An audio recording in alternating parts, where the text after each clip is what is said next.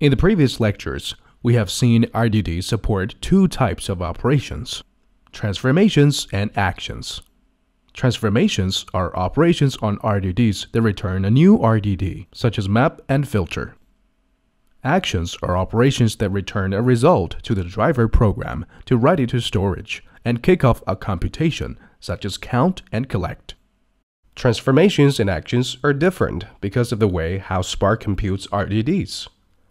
Even though new RDDs can be defined anytime, they are only computed by Spark in a lazy fashion, which is the first time they are used in an action. Let's take a look at the following example.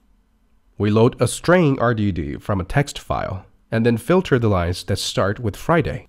If Spark starts to load and store all the data in the file once it sees the loading statement, we will end up wasting a lot of storage space because we then immediately filter out many lines by applying the filter transformation.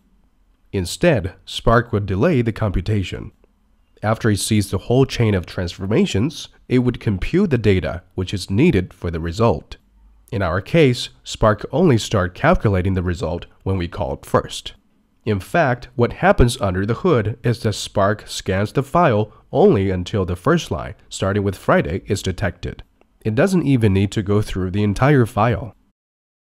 Transformations on RDDs are lazily evaluated, meaning that the Spark will not begin to execute until it sees an action.